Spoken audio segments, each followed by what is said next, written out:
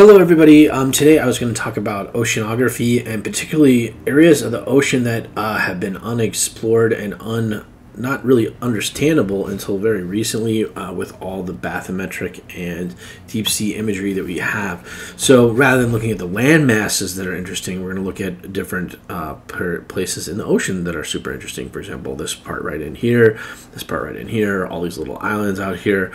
All these underwater things that we don't typically see at all, and that have only recently been available to see. A lot of people say we know more about the moon, surface of the moon, than we know about the surface of our own planet because we haven't really studied the ocean so much.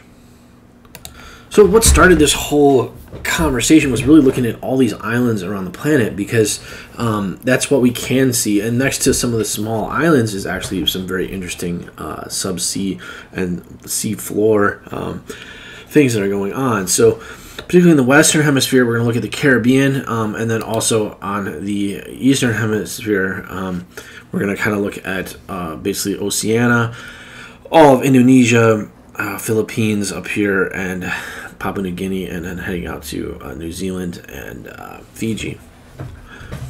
But there's also some other areas that you may not be familiar with. Here's a tail of Antarctica. This is kind of one half of the Caribbean almost. And then also some other areas that probably not familiar with is the North Pole, and then how interesting that is in terms of all what's going on the sea floor there as well. So there's actually quite a lot of little islands up there on the North Pole. And a lot of people say some of the countries with some of the most, for example, Canada has a lot of ocean front property that people don't really typically think about because it's all so far north. And again, there's a lot of weird stuff going on. You'll notice there's a boot. There's even continents that may have existed at one point or are trying to exist, new continents. This is one that a lot of people talk about, is this weird boot, kind of a backward boot around New Zealand that actually is kind of a weird possible new continent. And then also Antarctica, what's going on underneath Antarctica, there's actually a totally different look. It's not anything like what we see here with just all the ice. And then lastly, we're going to kind of look at some of these lakes and mysterious canals that head into from the ocean. This is actually primarily in the Middle East. We don't really see this too much, and also in Europe, but there are some very big inlets here. You can see this is Mediterranean, and then the Baltic Sea up here, and then the Mediterranean even goes all the way back to the Black Sea. Here is actually connected through Turkey, right? Istanbul. And then there's some weird stuff going on even on the North Pole, and then this all drains. A lot of people think of this as the Great Lakes of the United States, but actually it really drains up into Canada. It's kind of an interesting concept of how all this fresh water eventually makes it to the salt water and out to the ocean front here.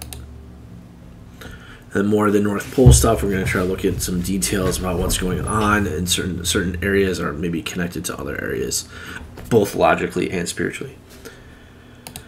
And then some pretty interesting stuff regarding Hawaii, because there's basically not much going on in the whole entire Pacific Ocean, right? It's very flat, and the surface is very smooth, and with the exception of Hawaii. So that's definitely a very important question of why that is, and maybe how that might be related to Galapagos Islands, even further out. And then there's some weird stuff going on in the North Pole. You'll see this, like this is the Atlantic Ridge, Mid-Atlantic Ridge, that heads all the way up to the North Pole. That's kind of very weird because it kind of splits the North Pole in half almost.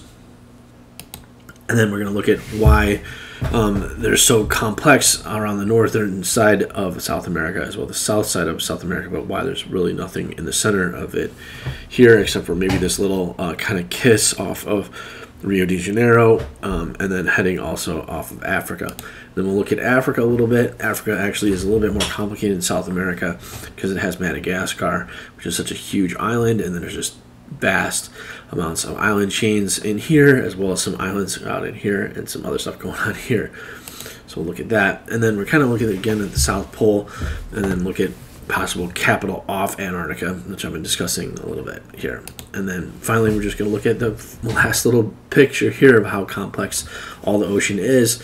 I kind of put it in this angle so you can kind of look at it from a different perspective, but just how complicated the ocean can be in certain areas. The topic that we're talking about here is actually more of a general topic for the entire planet.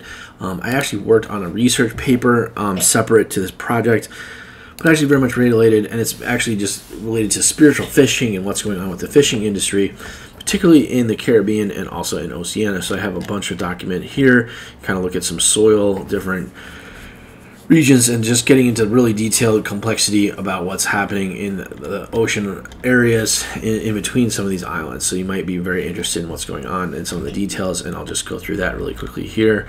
You see how some of the population is influencing some of the ocean and where that might go into the future, and this is kind of looking at how to kind of project some of that in some kind of artistic fashion. Hopefully you'll enjoy some of these artistic kind of renditions of how the ocean might work, and then just some conversation about what we can do in terms of cleaning up the ocean and working with all the waterfront property around the world, but particularly in the Caribbean, and looking also at some boat traffic here, as you'll see. But it's about 30 pages or so document. Goes into quite extensive detail. I left some of the images in here. I should probably delete some of these that have been fully loaded for some reason. I don't know why that one didn't load or why that one didn't load, but there is links to some of these, and you can kind of go through these and see. And this is also kind of a wildlife diversity map, which is really helpful. And then I have all the images that we discussed here in this document as well. So I'll publish that momentarily on the video when we conclude the discussion here, but you can see these are all the images that we just discussed here. But if you wanted all the great details, you can go through this, take a look at that. Publish that on my ResearchGate page. I have a bunch of other papers that I've also worked on there as well, so you can take a look at that. And then here's kind of a printout, what it looks like if you wanted to try to print it out. So I just want to make a comment. You know, when I first started working on this maybe 5 years ago, maybe even 10, when I first started looking at the whole planet, you know, I was quite scared to kind of dive in and say, hey, this is the way it is, or, you know, this, and I still am to some extent. And actually, I really appreciated those years where I was kind of afraid to even get on camera and talk about it and say, hey, this is one perspective of how the Earth is. And I would say definitely if you're interested in this kind of stuff, go for it. Try to discuss it, get into some details, and you'll be very surprised what you learn about the whole entire planet. Also, one other thing I would say is I am kind of in a rush to get this project finished up because it is getting colder this winter time, and I was just concerned. I like to have my window open. As you can see here, I have the window open here next to me. And I like to walk around and think about it, talk with the earth, think about this not only logically but also spiritually. So we'll go back through here and look at some of the details that we probably missed in a moment. We're going to start with the Caribbean here just because it's close to the United States.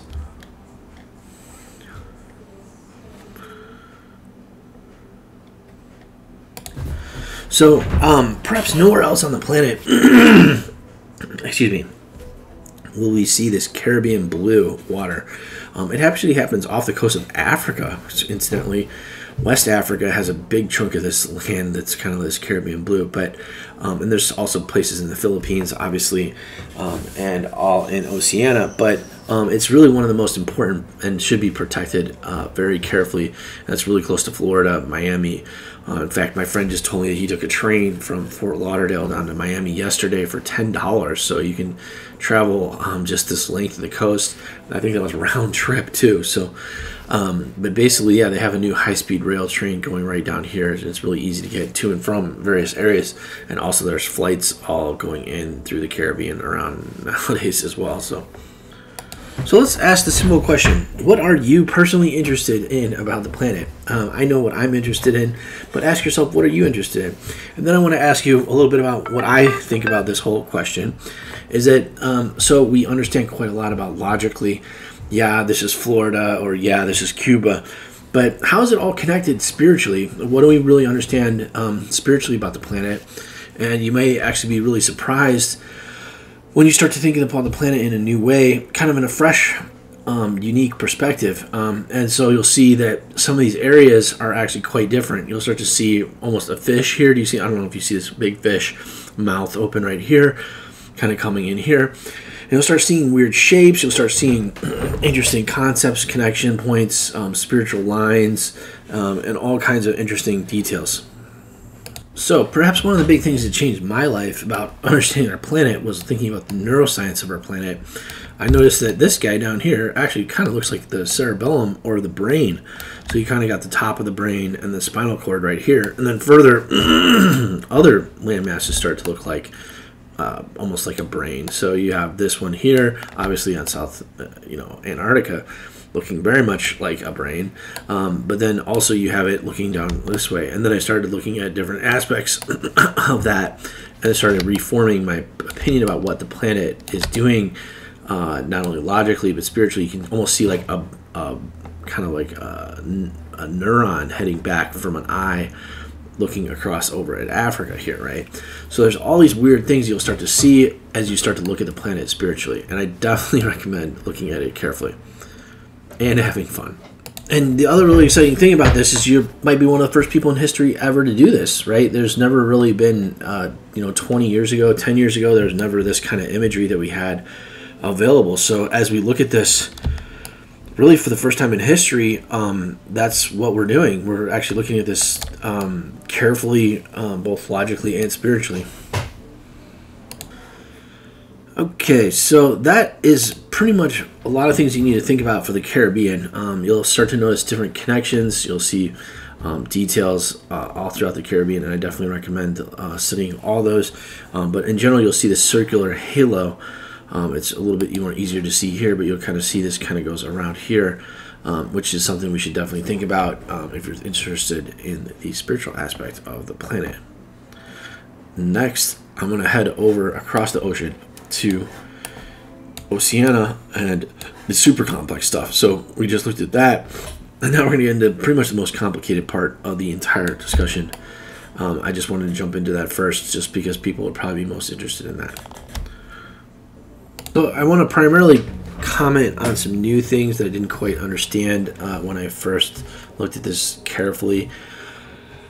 So there's this kind of slingshot, or what I call the slingshot bikini of the planet, that heads out to Easter Island. There's these two mysterious circular loops here. One of these are Easter Island. Basically the whole area is called Easter Island.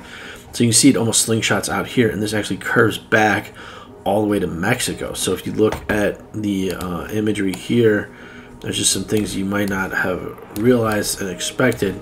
But this whole slingshot area basically goes all the way from here.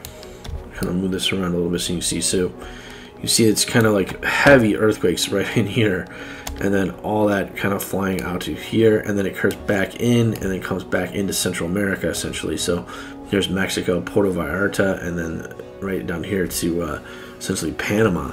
So that's a pretty interesting feature of the planet that you might not have expected kind of coming out of here. So that was kind of interesting, new kind of spiritual discovery for me. Now, in the other area that I was really interested in, I knew about the Banda Strait because this is pretty obvious, but when you look off the coast of the Great Barrier Reef, it's actually very true. So the Great Barrier Reef is here, but there's actually quite a lot of other stuff going on in the ocean out here. Even though there's not a lot of earthquakes, it's very important to look at that whole region. And this is the Marianas Trench, which is obviously very important. So some other things that I wasn't quite familiar with is that just looking at how this kind of curves around here. So when you look to the North Pole, the pathway that the fish may take to the North Pole may be very different than, say, humans might take to the North Pole. So this kind of just, there's some really weird stuff going on. If you look further north here, there's a kind of a weird feather looking structure here in the kind of pushing something weird. So there's like almost two gateways. There's like an underwater gateway and then above water gateway. It's kind of interesting to see that. And then there's also this other little area right in here that I wanted to point out on the opposite side.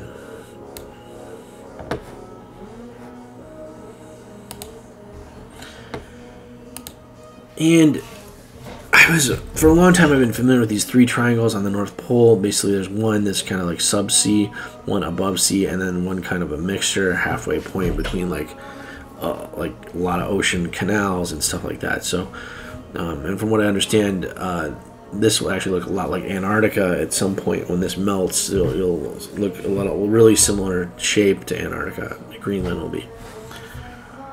This is also a new concept for me, kind of seeing this new continent and just how this may work for the fish. This maybe is very fundamental. This is called a Cook Passage here, and Captain Cook went through there at one point, and then he actually ended up in Hawaii, passing away there. But basically, his whole journey really depended a lot in this region here. So it's just super important, kind of a weird loop around here that I think needs to be thought about very carefully, spiritually and logically. No new major discoveries on the capital of Antarctica. I would just say that there's just this yellow region out here is pretty interesting to think about, kind of how that connects on both the west side here and the east side, heading out to kind of the Java Strait, or the Sunda Strait, sorry about that. And this was a very new discovery for me, just seeing how all these tiny little lakes may be related to the North Pole. This is something I've been working on for a long time and trying to understand, and I just kind of finally realized, yeah, this is actually very much related to the North Pole. So that's something super interesting to think about. And then just, of course, all this other stuff should be related to the North Pole, but this is just vastly, it's just hard to even appreciate how important all these canals are in here, going deep into the Earth. So that's all I have for today. I'm going to go through these images one last time just so you can see them and kind of see a quick little look on your screen. There's just so much information here to talk about. It's hard to even comprehend everything, because this is kind of the planet that we live on for the next millions of years, hopefully, and you know, it's just, there's a lot of information here. So I'm so thankful to be able to work on it, and I hope that you also can study some things and we can talk about that. So feel free to send me a text message. My phone number is 773-321-8181. I don't really take phone calls too often unless it's serious, but 773-321-8181 is my text, and if you want to email me, you can email me at ashermartin@gmail.com. I don't really check email too often, but go for it. And if you have something extreme that you want to kind of show me pictures and some other things, I can be glad to take a look at it. Thank you so much. See you later.